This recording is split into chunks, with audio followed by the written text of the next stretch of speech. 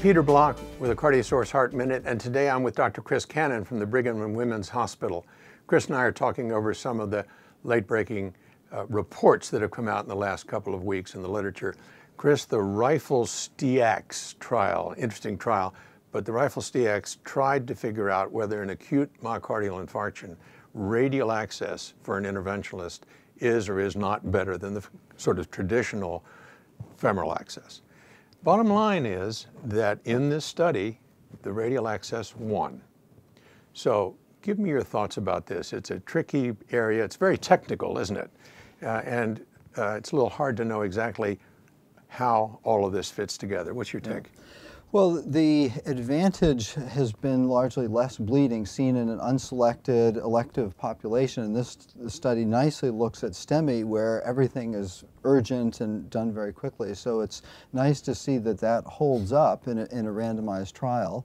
But these are also the sickest patients, so it makes me a little nervous to say you have to do it radially, and I'd kind of like to have the interventionalists be comfortable with whatever they're doing. Yeah, I agree, Chris. I think that if you're an interventionalist, and let's go back to the trial just for a second, because it's interesting. In the trial, if somebody needed an intra-aortic balloon pump, for example, they got their pump first from the femoral, and then they went back and did a radial, which seems a little bit backwards to me, because if you're already in the groin, you may as well just go to the other side. I think your point is a good one, that yes, there's no question that the radial access gives us less bleeding, and in a trial, in a composite endpoint, that's going to come out ahead. There's no question about that. And bleeding, we know, is not a good actor long-term, regardless.